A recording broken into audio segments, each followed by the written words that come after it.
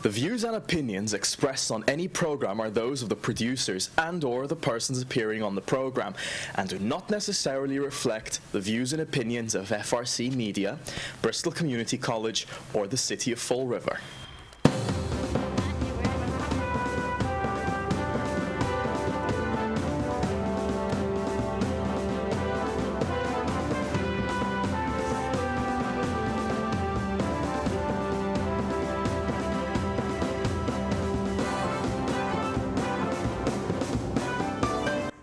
Well, good morning. Welcome to Spindle City Straight Talk. I'm Chip. I'm CJ. And I'm Nisa. And what a day is going to start today. Oh, yeah. Well, let me begin first by addressing a few little issues that we discussed before about. This is Spindle City Straight Talk. The reason this show was developed was to allow us to talk straight about the politics in Fall River and give us adequate time to speak about that. And the reality is that we do a panel show, and the panel show is a good show. We cover a lot of topics. But we don't have enough time to sufficiently cover these topics. And this show was developed as not only a source of news, but a source of education and a source of political commentary. And if some people are not happy with the fact that some people will take a little bit of extra time, well, that's their problem, because the fact is the same people are complaining about being stifled at the city council meeting and being restricted to 3 minutes. The reality is that we have people on this show who have varying degrees of experience in varying fields.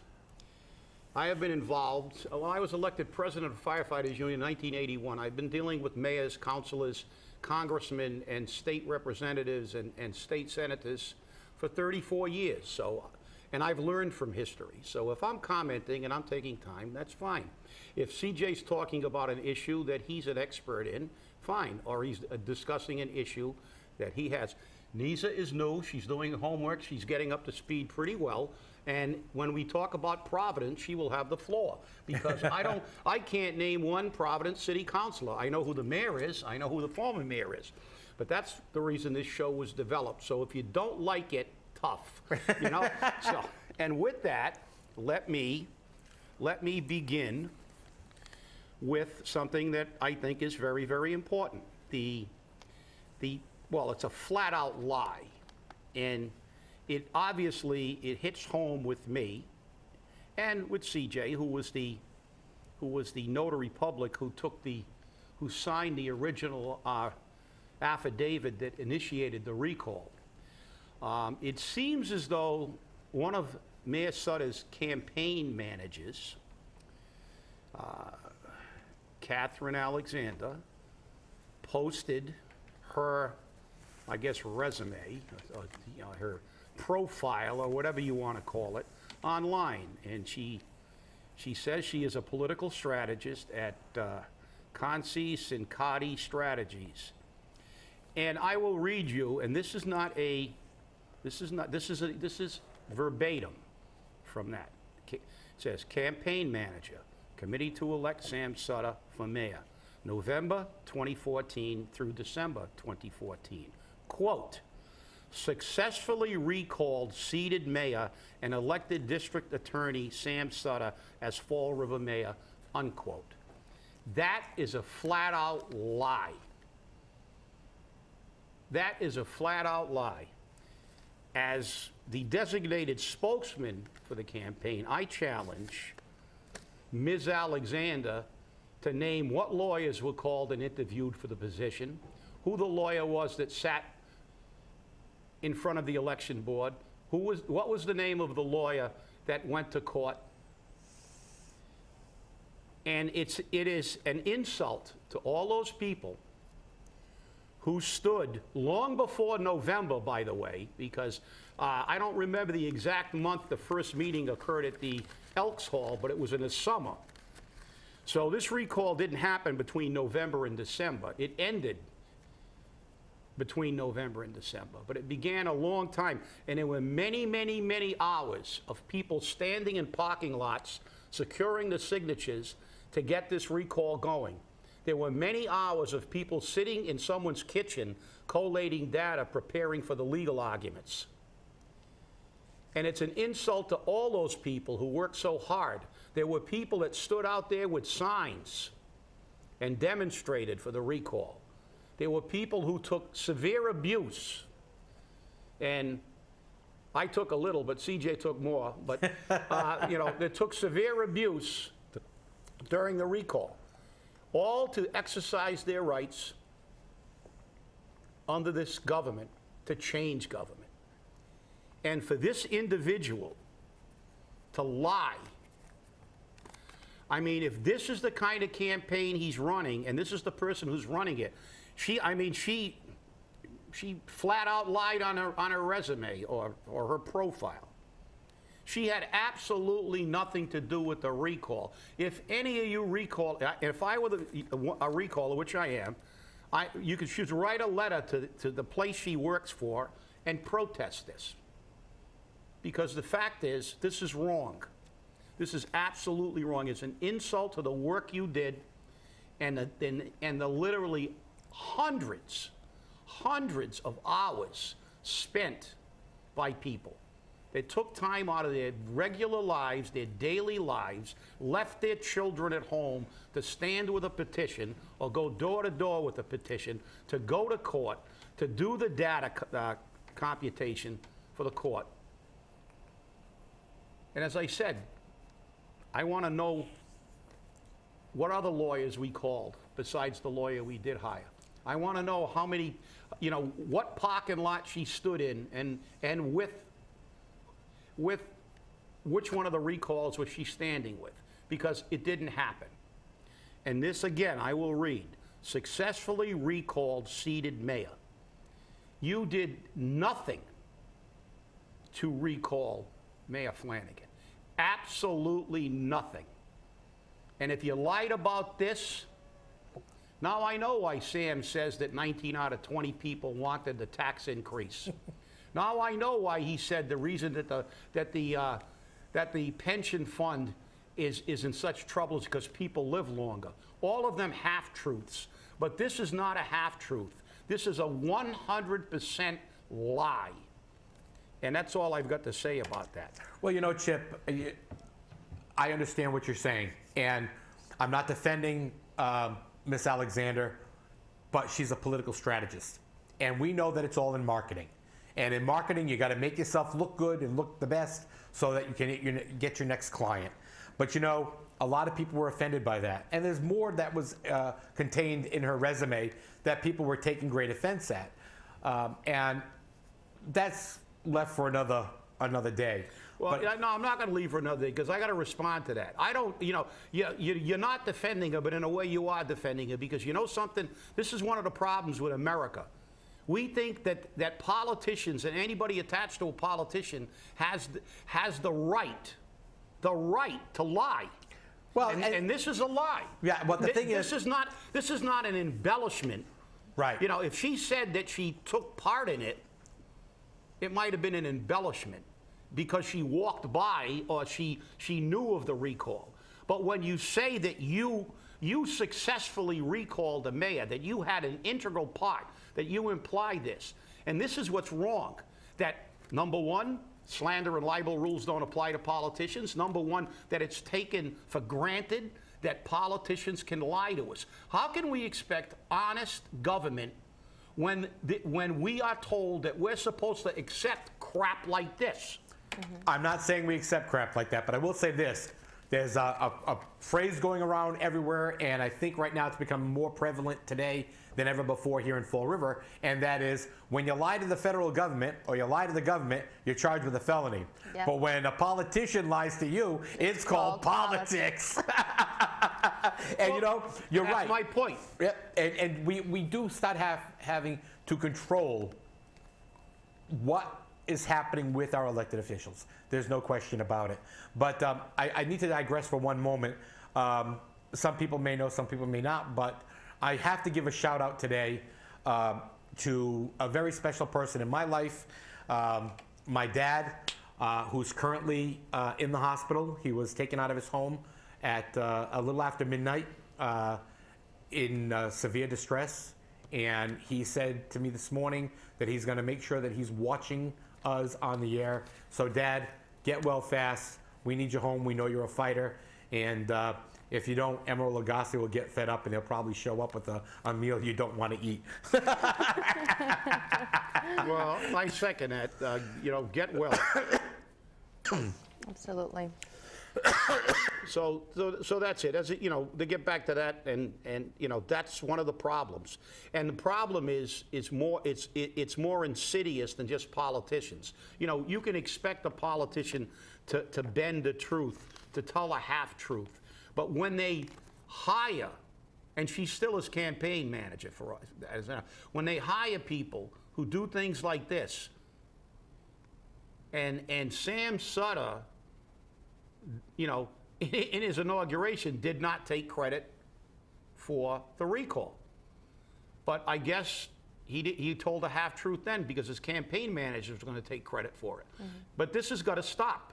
You know, this is something that, look, we the people, you know, this is the thing. These are all rationalizations to say that it's okay. Well, you know, we'll call it politics. No, you call it lying. And I can't, you know, as I said, you know, I can't lie to the IRS without going to jail. And this is what's happened throughout this nation. All you got to do is look at the pharmaceutical companies, and the issue now with the guy who bought out a company is now charging, you know, $10,000 a month for a drug that used to cost $10,000 a year. And that means life or death to people. And his response to that was, I did it because I could. And I don't really care. I own the company, and I get to set the price. And you know, Mexico has its drug cartels, and as Bill Maher said on a show I saw, ironically, I flipped it on, and they were talking about this guy, and he said, we have our own cartel in the United States. It's the pharmaceutical cartel. Oh my gosh. And when you read about people like this, you know, increasing the cost 1,200%, and then you look at CVS Caremark charging $44,000 for a prescription, you know, there's something wrong. And there's something innately wrong in the United States when you can go anywhere in the world and buy American drugs cheaper than you can buy American drugs in the United States. So that's unreal. I read about that, but I didn't follow up with this gentleman's statement of I did it because I could. Yeah, actually, That's like. Yeah. It's a well-established drug for the treatment of toxoplasmosis, which is a parasitic infection of the brain. It affects cancer patients and people with immunocompromised systems. The drug initially sold for between $13 and $15 a tablet. He raised the price of that drug to over $750 a tablet. That's sick. Overnight. What is He wrong bought with the company and raised it overnight. And his statement was that we need to do this because we have to fund research into a newer drug that has less side effects. The entire medical industry came out within moments of that statement and said, the drug has been in use for years with no side effects. It is the most effective drug on the market. Anything else they've come out with has been ineffective. So this is a long-standing drug that has been very effective, and nobody makes it except for this company, I guess. It's still not being made generically. But you know, once somebody starts making it generically, and I think, hey, Big Pharma, here's your opportunity, the price is going to dramatically decrease. But let's move on to the next revisionist history story. It's unreal. Yeah, well, you know, Nisa, you know how it is. And I mean, it's just getting to be craziness throughout the whole situation. Greed is what is ruining this country. Just greed. Fall River wrote the floor plan for greed. You know, and the revisionist history that we have shows that. I wrote an article yesterday called The Durfee Debacle. The Durfee Debacle talks about, in 1976, upon the committees to build a new BMC Durfee High School, which many people are familiar with. It was suggested that 2 high schools be built in Fall River. And even one of the school committee candidates for this year, Edward Costa, however he likes to pronounce it, has said that he never supported 2 high schools. The reason for not supporting 2 high schools was they said they couldn't support 2 sports programs. But when the school was built, it opened up to disgrace. It opened up to problems. let's see, it would rain out and you would have a waterfall down one of the stairwells. Temperature variances as much as 10 to 15 degrees throughout the building. So you could be 100 degrees on one side and 40 below on the other. And there was huge payoffs, kickbacks, and bribes that were made for the building of this school. Less than 40 years later, we're looking at building a new school because this one's falling apart. This one's been falling apart since day one. And Chip, you remember that. Remember the free Jarabek signs? Yeah. Well, it's amazing that you had people that said you were lying. I know. I mean, this was I mean, all you got to do is go to the archives of the Herald News and read the ongoing stories of what happened. And you know, you had one guy go to jail, one guy, you know, he had a few people resign. There was all kinds of, you know, there was all kinds of bribes and kickbacks, and it was an absolute mess. And for them to say, look, it's bad enough to say that, you know, if you tried to just push it away like they always do, say, oh, forget about it, that was in the past. But to accuse you of not being, of lying, I mean, that was one of the darkest days in the history of the Fall River School Department, because there were people that had very high positions in the school department that were, you know, indicted and had, you know, were guilty of taking kickbacks and bribes. And, you know, the record shows that one man, you know, Alan Jerabak, went to jail.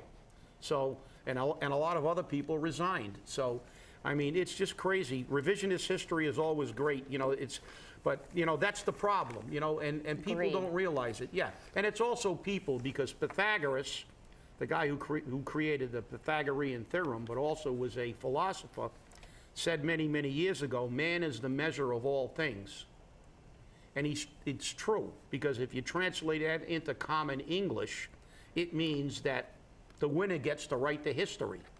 And then that's not even true, because after the winner writes the history, 40 years later, some guy that's backing some politician will then try to say that actually didn't happen. I mean, we see it today with the Holocaust. There are people who deny that the Holocaust even occurred. So, you know, I mean, yeah, get a little bit more specific on that. So you tell us exactly what some of these detractors supposedly said. I'm really interested. Well, I've been called a liar. You know, you don't have your facts straight. Make sure you have this together. All you want to do is spew these lies and this hate, and you have nothing good to say. Why don't you move out of Fall River if you don't like it so much? You know, we've heard this over and over again, Chip. And I mean, I'm not even going to get into some of the other stuff, but you know, some people came back and said, I remember that when I walked through the school the day it opened in 1978. The building was falling apart already. You know, I mean, but they're all wrong, because this one gentleman, which I think was funny because he was told, why don't you go out and get a job and, you know, be informed? And the gentleman turned around and said, I do have a job. I graduated, Durfee, and I'm college educated, and I'm a therapist. And after I got my degree, I moved back to Fall River. Well, no wonder you moved back to Fall River, because you get the mass health cards going nuts, and you got all your crazies and your drug addicts and alcoholics and everything else that's in Fall River. You got a ready stream of clientele and customers. This is what happens, though. They don't like what you're saying, and this is what we go through on this show all the time. Nisa's new to this, being on the show directly, but you know, you're gonna be barraged with the hate and you know, you guys don't have anything nice to say. You have nothing positive to say. Hey, if there's something positive to say, we'll be more than happy to share it. Well, Lisa's going to get some heat later. She's learning quickly. But I like complimenting you guys every day. I always say something nice, right? Yes, you do. Off camera. No, but like I said, you're getting up to speed with Fall River, and you're appalled by some of the things you see, but you can't really make in-depth comments yet. You haven't been around. But I'm sure that, you know, if you but you got a really good deal, I got to say, Nisa, because now if you say anything bad about Providence, most of the Providence people don't get this show unless they're looking at YouTube, so they're not going to crucify you like we get crucified. That's a good point. That's a good point. But no, it's going to be, you know, you're going to find out that as soon as you say anything in this city, and, you know, I mean, it's human nature. You know, it's just like, you know, the city council. They don't want to hear us, so they try to take our ability to speak away. And that's the key. What is the first thing that anybody who wants to control the people do. They take away the books, they stifle their ability of free speech, and they attempt to take away and all the education, because the educational factor, the educational piece, as we've said it before, and it was kind of refreshing. I mean, I don't watch Bill Maher. I don't watch Maher too much, but I flipped it on yesterday, and he just happened to be talking about that drug guy, so I held it on there. But they had and I mean, boy, talk about a show that, like, if they have a cooking show here, I won't show up, so, because I don't cook. But they had an astrophysicist on there. We can eat. We can show up. Oh, yeah. They had an astrophysicist on, and they were talking about things. And Ma was talking about how the electorate is clueless. And how we should do this about the politician and that about the politician. And this guy said something. I said, wow, we said it first. He said, you know, I'm not going to condemn any politician. He said, the way I look at it, it's my job to educate the people. And once they're educated, the politicians won't be able to get away with this stuff. And you know something? That's what we're trying to say here. That's what we're trying to do here. We're trying to make sure that, look, we tell people, look, don't believe what we say, but go out and research it. Get involved. You know, start looking for something and start educating yourself about what this stuff. And the reality is, as much as they don't like it, if you don't learn from history, you're doomed to repeat it. And here we see again, I mean, it's not Durfee. Durfee's falling apart. But look at the Henry Lord School. That's the newest school, right? That place was leaking. The floors were coming up, you know, before they opened the doors. I mean, we can't build anything, you know. I mean, we could get 2 5-year-olds with an erector set, and they could build a school better than Fall River. You know, that's the reality, you know. I mean, look, government can't do anything right. And anybody who believes that the government does anything right has to be committed to a mental institution, because the fact is, look, you look at the Big Dig, you look at everything they built. You go to Las Vegas, they build $1 billion hotel in a year, and it stands for decades. You come to Fall River, they spend hundreds of millions of dollars on something, and it's falling apart before they open the doors. You look at the Braga Bridge. They've been working on that thing for 30 years. And that's the government in action. They built Japan after the earthquake. 90% of the roads in Japan were functional in under a month after they had a massive earthquake that devastated the country. And you look at this country, you know, if you build a backyard shed and the government takes it over, it'll be a 20-year project, and they'll have $17 million worth of cost overruns. You know, it's so true. Nisa, you laugh, but I mean, you know, this is what it is. And you know this happens in Providence. Yeah. I'm sure you can give us some examples in Providence. I'll give you an example. Prairie Avenue, just stay away from Prairie Avenue. South Providence overall, where I grew up, is just, it's been neglected. And it still has. South Providence is tough, period. I mean, but you know, interestingly enough, anyone who has a complaint about the way that we present our show, please send your complaints to BillMaher@HBO.com. Because he's doing the same thing we are. The only difference is he's not being vilified for it, and he's making millions of dollars a year. Oh, he is being vilified by the right, but I mean, he's also being worshipped by the left. Exactly. So it's very interesting. But we do have to make sure that the special announcement of the day is made. And let's bring that right up on the screen. And it's the People's Debate. Yippee. Wednesday, October 28th, 6 p.m. Doors open at 5:30. The People's Debate is your debate. The questions come from the people and are presented to the candidates. And this debate, this pre-election debate, will be moderated by none other than our famous Nisa Vinish. And we've given her a whip and a chair. Yes, we are. And it's going to be very interesting to see how this turns out. Please send your questions that you would like asked to the candidates to debate@SCSTonline.com. I'm expecting thousands of questions, and they're going to keep the board working very hard. Good luck. So please be sure that those questions come in, and we know exactly what you want asked. We've already had requests from the candidates, the mayoral candidates, on what they would like the questions to be and how they would like the debate to go. As I've explained to them, I'm only one voice. There is a board that has to meet, and the final debate format will be sent out sometime next week to the candidates. And it will not change from that format. We are currently looking at the possibility of doing a Lincoln-Douglas type debate in the second half of the debate, which will be each candidate gets to ask the other candidate a question and, you know, give them a little bit of time to rebut it as well. So it will be interesting to see how the board comes up with if they want to do that or not. I know that our colleagues over at the Herald News are attempting to do something also very similar. Now, the debate that was scheduled for Wednesday, October 7th, here at Bristol Community College, put on by WSAR, has been canceled. One of the candidates, mayoral candidate Jaisal Correa, declined appearance. We don't have the exact reason why, but he declined to appear for that debate. I think that that's probably, you know, a loss to the voters. But again, there are going to be 2 or 3 other debates where Mr. Correa and Mr. Sutter will have the opportunity to present their stance and to present their forms. So I think it's going to be interesting to see how that works out. Well, it truly is. Look, let me make it clear from my position of this this is going to be the people's debate. It's not going to be, you know, there have been questions about political candidates in the past getting questions prior to when we had debates and people were reading answers from texts that they had already written up.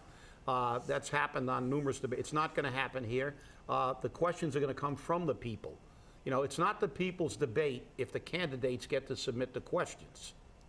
You know, it's truly the people's debate when the people submit the questions. So the people's questions will be asked. It's what the people want to know, not what the politicians want to answer, the questions they want to answer.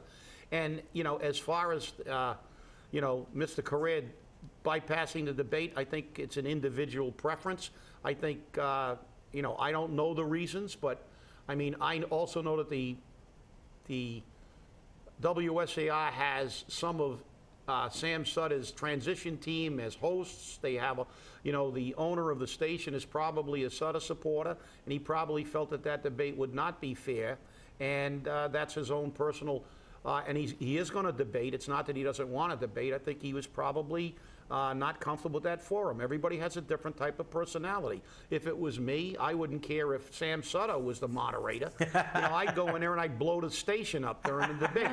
You know, but that's me because everybody's different. You know, I'm confrontational by nature. So the fact is that, look, he didn't choose. You know, I think this is kind of like Photogate. It's much to do about nothing, and they're creating an issue because they didn't go. He didn't go into, you know, foreign territory, and some people will not, you know, will not go into enemy territory. They, you know, they'll want to pick their own battleground. And Sun Tzu, actually, if you look at the Art of War, he's picking the battleground, and kudos to him. And a lot of the public has told me they're glad that he gave the bird to WSAR because they're not happy with the biasness of their reporting. So, you know, we have differing opinions, but the bottom line is, he has agreed to debate 2 or 3 times, so the public will know. I agree. And Nisa, how are you going to handle that? Because that's going to be your first time out on the table, but you only got a couple of seconds. I'm going to do great. I know you're going to. That's it. That's the way to be. You're going to be great. So, again, fabulous. Please send your questions in to debate@SCSTonline.com. And there's our music to let us know. That's the end of our show. Hey, it's been great to be with you. Stay angry and vote. Nisa, you were quiet today. We want more out of you on Wednesday. Submit those questions, and you'll hear a lot more of me now. I hope so. Promises, promises.